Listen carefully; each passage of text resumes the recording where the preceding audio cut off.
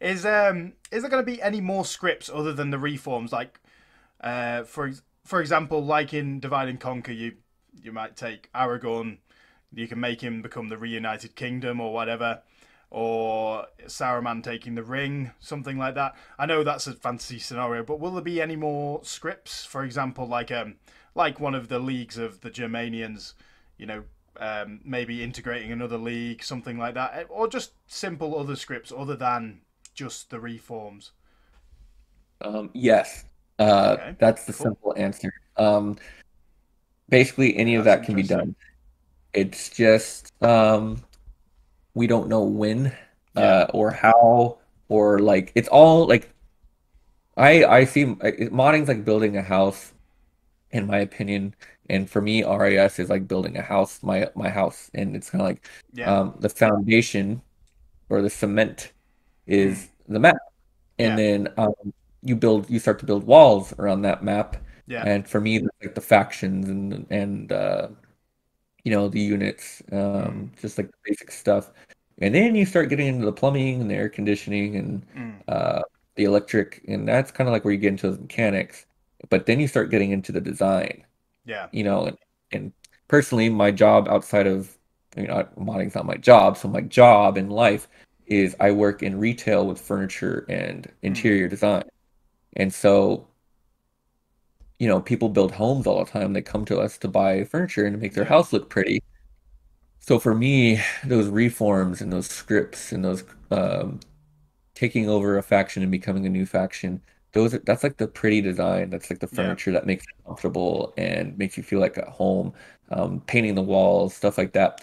And that generally will come much later in our process. We will try to integrate little bits and pieces here and there where we can, yeah, but really just depends on what we're focused on. And mm, so I will say yes. I just don't know how when, soon yeah, any of those features can be. But to get you excited, there are possibilities. So, like in Medieval 2 Total War, you had the Kalmar Union that you could yeah, make in the Teutonic campaign. I believe you can make that in Rome Total War. I know Gudea did an amazing job at Chivalry, and his team. They have this trait that King Alfonso starts with as Leon, and once he loses the trait, or once the trait goes away from the game and it's yeah, not read in the game anymore, Portugal appears. cool, yeah, So there are definitely things we can do, but we have not discussed what to do yet yeah, necessarily, and we aren't necessarily, from my standpoint, and I know some of even my team members might like hearing, not like hearing this. From my standpoint, we're just not ready yet. mm, Um, I want to get things running good, kind of like the basics running really good, yeah, um, and put that behind us before we do that stuff because mm, I would hate to have these amazing mechanics that we've worked hard on and researched and yeah, really got good at, and fertilities and trade and stuff like that's jacked up still. And mm, so I think in time you would see it probably within the next year. You'll start maybe seeing a few of these things start to pop up. Um, that's cool, I will say this now, the one thing that you can expect would be some mechanics for the Romans. yeah, of I course, just yeah, don't know exactly when, but that would probably be mm, our first foray into that world. yeah, And just because the original game had special mechanics for them and yeah, most mods strip them away, we are going to find a way to add back cool, some kind of Civil War mechanic one day. So that's more in the near exclusive, future, next version, yeah, but it's in the near future. So I can give you that. yeah, cool. That sounds great. Yeah, that sounds really really good. Because I was genuinely expecting the answer to be no to that script question, so that's cool. That's really cool. Oh Um, yeah, I mean, geez, I would love to like just say, oh yeah, we're gonna have this. It's just, we will. It's just not. It's so far. It's like yeah, so far in the future, you can't see it very clearly. And mm, so for me, it would be a disservice to you and anybody that's listening, and even to me and my team, to say, yeah, we're gonna do yeah, this. And it's like, well, what if we try it and it doesn't work, and then we have to yeah, come out and say, oh, it's not gonna get in. yeah. So it looked pretty bad. Yeah. Cool. So I've just got a couple more sections, probably one more section, and then one last question before we can turn the questions over to the lovely, glamorous audience. Um, Off. and the first one's on the AI. So have you made changes to the AI? Have you made many changes to the AI, or is it Oh, are you talking battles? Are you talking campaigns? both? Both. Both? I'll speak on battles briefly. Yeah. Not my not my expertise with battles. Battles are there's not a lot you can do with battles compared to the campaign. So yes, battles should be playing pretty well. We did try to Mm. put a script in that was used in Medieval 2 Total War that worked very well. And I even used it for my vanilla enhancement mod in Yeah. Rome Total War, and it worked really well. But because Farrell really fixed up a lot of AI issues, and Yeah. they did some stuff. It doesn't go well with the script, and it made things really weird. Mm. So we did not include that, but unit behavior and formations, AI formations, which can dictate unit behavior, um, are new or overhauled, and they Cool. work pretty darn well. We have not really had a lot of negative feedback at all from our beta testers as far as battles are concerned. I think for you, there's probably not going to be a huge difference from 040. Yeah. Um, but there is going to be some subtle differences. And I will say this, and I feel bad saying this, but you showcased all the units, and we hadn't updated the stats yet. Oh, right. And so you're going through these units, and you're like, yeah, I'm not sure if this one's better or worse. They kind of have the same stats. And I'm just like watching on my couch. I'm like, oh God, like, good. So, just a couple nights ago, Mosca and I went through and we kind of tiered out Yeah. all those Greek units. And so Cool. you do not have three swordsmen on Egypt that are the exact same stats. Mm. You have like a normal tier, a higher tier, and a elite tier now. So Cool. you feel free when on your free time to go check them out. See Oh, like, oh, okay, now I understand their roles. So it was yeah. like, but so yeah, so battle AI, you're gonna have I think each faction kind of has its tiers of units, and so you should be pretty good there. And then as far as the AI in the campaign, goodness, um, we're coming off a week or two of consistent changes and play testing, and Yeah. we were kind of obsessed with Rome and Carthage fighting it out on Sicily, and Syracuse was too strong. Now Syracuse is too weak. Now Rome is too weak. Now Carthage is too strong. Trying to balance those three factions out, so it's like Yeah. the goal is to have like Carthage or Rome win 75% of the time. Mm. Maybe Syracuse every once in a while Yeah. starts getting powerful, but we want history to not be a box and scripted, Yeah. but we don't want it to completely be the opposite of what it was. So like we Yeah. want a strong Rome. Mm. I think we have a mechanic in place. I don't know if you encountered this mechanic in your campaign, but we do have a mechanic in place where there's emergency armies for the Romans. Yeah. Um, Yeah. Was the one for the Antigonids as well? yeah, actually that's my job today and tomorrow to get the other factions in.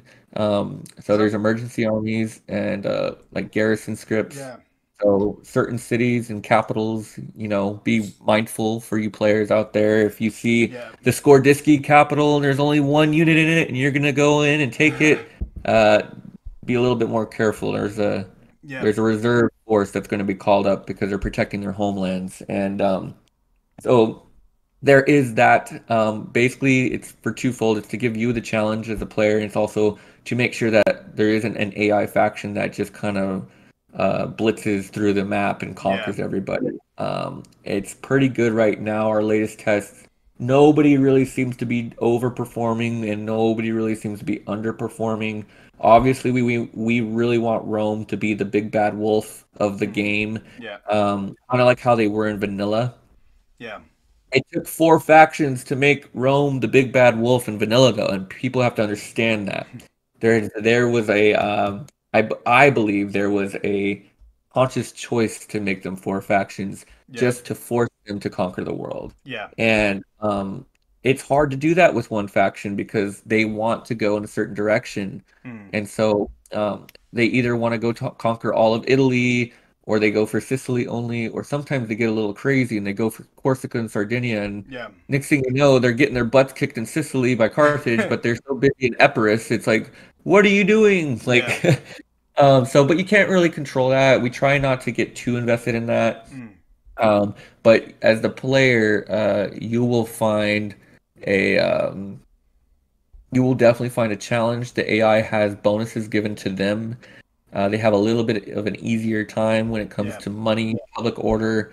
So they will be more set up and aligned with themselves so that they can focus on you. So I just don't know how challenging it's going to be. We're eager to see Yeah. what people say. And if we have to tone it down, we will. If we have to tone Mm. it up, we will. But that's kind of the AI and the campaign, Yeah. and with all the factions, it should be pretty interesting. And then I will say this is getting really nerdy, but I think for you, you can appreciate it. So the rebels. Yeah. We tried multiple things with the Rebels. There's a mod out there called Rome Total Realism Platinum Edition, and the Rebels have almost full stacks like you're seeing here in Yeah. Atria. I believe it's about 10 units. Uh, and they'll just stay there. Yeah. And they become very tough to take. Mm. And that's what we wanted. And so we added that. But what was happening is the Rebel guys, they were vacating the entire settlement except for one unit. And then they were kind of Yeah. lazily controlling the border. And then as a player, you just exploit that. You walk in, you take it, and sometimes the army can't get back to you in time, or Yeah. they don't care, and they just let you take their settlement. So next thing you know, you have a new settlement with a big rebel army patrolling your lands, and you can just Mm. ignore them for the most part. Um, we were getting so sick and tired of that because it takes away the challenge, and so we have a little feature where these generals that are in charge of these garrisons cannot move. And we had to mess around with the movement points a bit, but Cool. these guys will stay in. So these rebel settlements are not going to be easy to take. Yeah. And we wanted it that way because honestly, when you're just consistently going and taking settlement after settlement after settlement, it's a little bland, and we want you to be able to think before you attack. Yeah. So there is that little bit there. So I think that would probably be it as far as this version, as far as AI is Cool. concerned. Another concern of ours was Parthia. Um, they're stacked up against the big Seleucid Empire, and Yeah. they have Baktria over here, and historically they kind of chipped away and became their own empire. But in the game, they like to make themselves protectorates of the Mm. Seleucids. But we alleviated that. They should be good to go now. Yeah. So I think everything is pretty much okay and ready, but um, we will make the necessary adjustments as things get reported to us. Cool. Yeah. Cool. That all makes sense. Yeah. I believe so. The units, the places that I fought. I believe I fought an Antigonid Doomstack when I sieged down Pella in the Sparta campaign. If that's They appeared out of nowhere, right?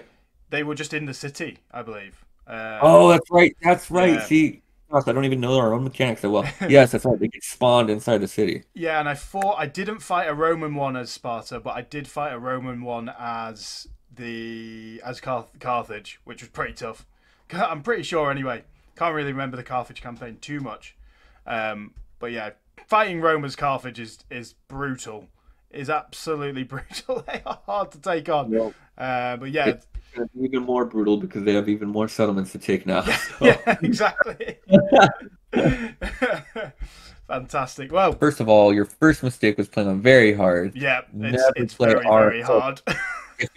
So I always say, like, because I've worked on multiple mods, Yeah, if it's an Ahowl 11 mod, do not play on very hard. yeah, It's not worth it. The ideal difficulty is always to play on hard, and the same with battle difficulty. Hard, hard, yeah, unless you're masochistic. I yeah, mean, unless you're like Legend of Total War yeah, and you just want that impossible challenge, go for it. But if you're just like the normal player, go for hard because um, the AI the AI is better than you as far as bonuses are concerned, mm, but not to the point. It's I guess it's more of a diplomacy thing. On very hard, the AI literally it's like their eyes go red and the only thing they think is kill player, Yeah. and they will do everything. At least on hard, they're aggressive towards the player, but they're not like unreasonably aggressive. But Yeah. that doesn't stop them from breaking alliances with you and stuff. I'm No, they sure you've love to seen in do the that, don't Sparta they? campaign that as soon as you border them, Yeah. they will attack you. It's just kind Yeah. of that's Rome Total War in a nutshell. That's just total war diplomacy in a nutshell, really, isn't it? It's just if you're near someone, they'll attack you, and you're never going to get out of it until you've destroyed the whole faction or basically crippled them. Um, Right. Exactly. so And then once you cripple them, they'll ask you to be a protectorate and stuff, which I think is cool. And I guess that was yeah, an original feature that never really mm, uh, was made correctly. And so yeah, Feral made it so like the AI does a good job of kind of assessing your strength compared to theirs, and then they yeah, kind of treat you as such. So it's a little bit better than what it used to be, but it's still, like you said, it's total war diplomacy. yeah. They're gonna do what they're gonna do, and you're just gonna have to beat them. Yeah, exactly, exactly. Um, and well, do you remember? Do you remember when they first released it, and the compensation thing was an option? It still is an option, I believe, but I think it's just offering compensation. Now, can you still demand it? But I don't know. I don't uh, know actually. There's so many things that Feral did, and this is a horrible revelation that I'm gonna give, but I have yet to play a campaign on RIS. yeah. I've Well, to be only fair, played one campaign on Remastered, and that was, of course, the Julii, and I think I yeah. conquered Gaul, and I was over it. And that's all I've played. So, like, as far as just like a lot of the new features, as far as playability and stuff, Mm, it's like I'm I'm so deep into making the yeah, mod that's like I haven't had time to check those out, so I have yeah. no idea. Well, to be fair, Tone said exactly the same thing. I asked him what his favourite faction was, and he started laughing. So Yeah, he said, "I yeah, haven't played for 10 years, so he's just too busy." exactly. Yeah. But yeah, there was a compens. So like when it first released, I think it was one of the first things they patched over. There was a compensation thing where basically if someone betrayed you or transgressed against you, you could just send your diplomat, ask for compensation, and they would pretty much give you like say they just transgressed against you and you asked for compensation, they'd give you a city. If they betrayed you as an ally and then stabbed you in the back and then you fought them back until they wanted a ceasefire and you asked for compensation, they'd pretty much give you all their cities. So Oh you could, wow. yeah, Spiffing Brit did a video on it where he basically took over the whole map just through gaining like these I compensation thing. remember now. Yeah, Yeah. I wouldn't be surprised if they fixed that. No, I yeah, don't they think. they fixed it like pretty quickly because Yeah, it was so. But that was just like as soon as that happened, I was like, yeah, it's total war diplomacy in a nutshell coming yeah. out. Uh, but yeah, cool. So thank you very much for watching, guys. Please like and subscribe, all that good stuff. It really does help the channel out. Check out the Discord for the mods down below and the Steam page. Ready to click that subscribe button on Friday, or you can subscribe already and get playing it just to get your practice in before the new big mod comes out. And I will see you all, guys, on the next video.